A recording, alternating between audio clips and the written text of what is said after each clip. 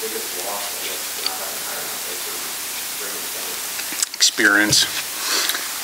You know, we had that, as an offensive line, we had that camaraderie, you know, playing together. Yeah, I would say we lost experience, but, you know, that brings an opportunity for other people. Zeke has been playing well, and Amron has been playing well, too. Actually kind of surprised all of us. He's going to be a good football player for us, you know.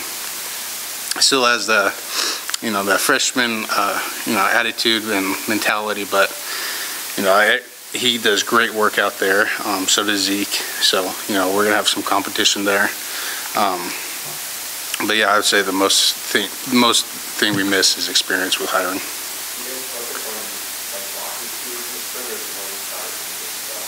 It's both. You know, coach has hit on it multiple times. The number one thing is individual player improvement, you know, through this spring. So we just got to keep on improving, you know, as an individual as well as a team, you know, especially as well as the offensive line group. Like you said, you know, missing hiring out, it sucks. You know, he's a big part of our success in offense, and we're to have somebody big to replace him.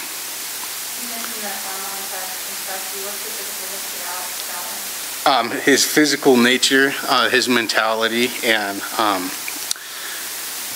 you know, the way he uses his hands and the way he moves his feet, it's very impressive. You know, he's still a young pup, you know, so we just got to get some more experience with him, but he's going to be a good football player for us. I know it's obviously a different position, but I'm curious, have you talked to Cody Schrader at all about kind of making that leap, that transition to a different level?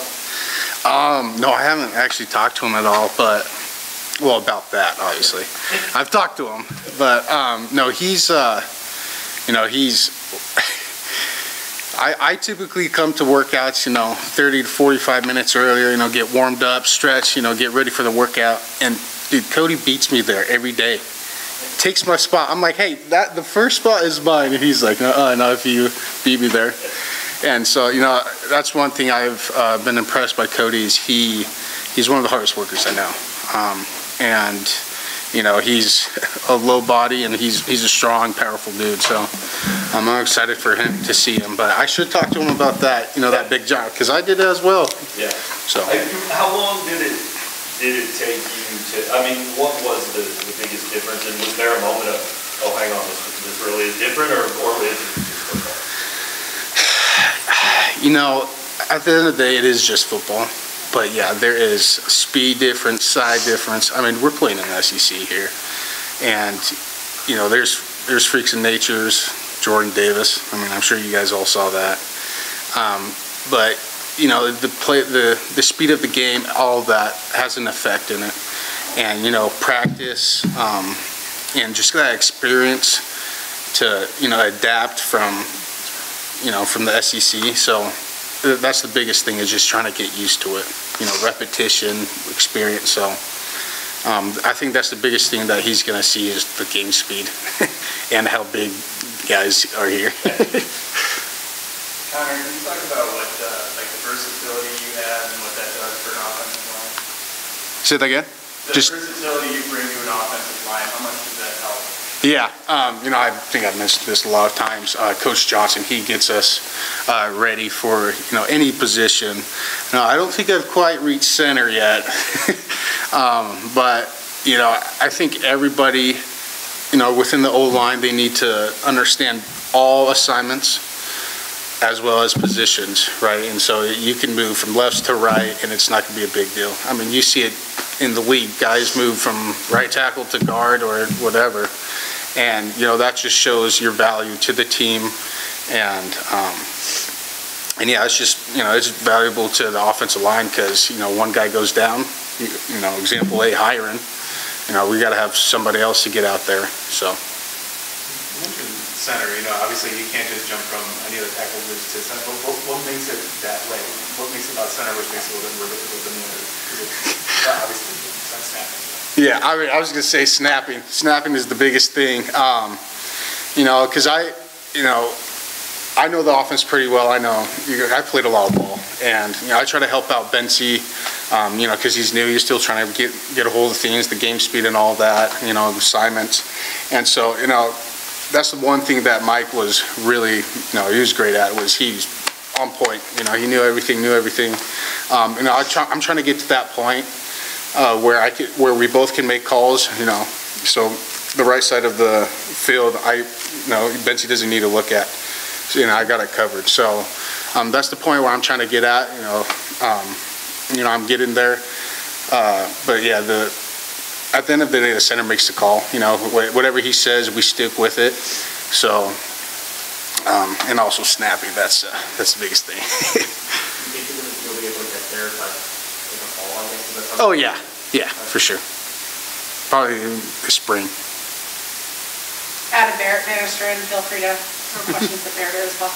There's, obviously played here for a while down there himself, but, music and heading into the other kind of, curious on your reaction to that and, what you can do there.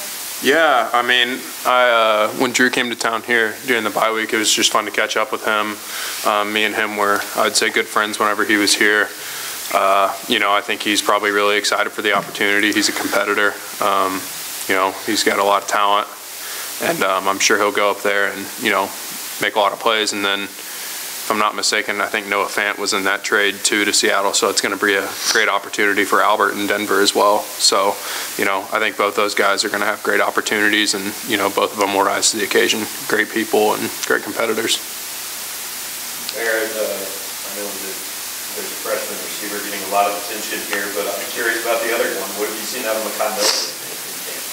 Yeah, something actually the other day that happened was, we were walking back across the bridge from practice, and Makai just came up to me and asked me just my honest opinion of how he was doing, what he could improve on. And, I thought that was pretty mature of him. He's not looking for a pat on the back. He's looking, where can he improve? How can he, find his role on this team? And I thought that was really cool. Definitely something that you want to look for in a younger receiver who, just wants to find ways that he can improve. And so I think that's the biggest thing that stuck out to me. He's working just as hard as everyone else, and, he's going to do a lot of great things here at this school. When you look at a guy like Makai Miller, what is it about his skill set and what he's been teaching? I think speed is one thing. I think he's a very fast individual. He's very cerebral when it comes to the game. Is able to process things and understands the playbook well so far, which is really good for a receiver coming in from high school. Coach Shrink always says he's got prom next week, and he's not expected to do what he's doing now, and he's doing it. And so I think that's something that's really been good to see from him, and it's a testament to his hard work. What's the biggest thing you feel an offense used from not being I think obviously you lose veteran leadership. The guy played the most starts ever in college football. That's hard to replace, and I think the coaches did a good job of bringing in players that are going to have an opportunity to compete. And so I think you lose that. I think you lose a great guy in the locker room. I think someone in the NFL is going to find that he's just a guy that he's going to come in, put his head down, work hard. And then obviously I think the biggest thing we can all say is we lost a great pit bull on the team. Mike had a great dog. I was roommates with him. I love that. I was kind of nervous at first when he said he was coming with his pit bull, Duke.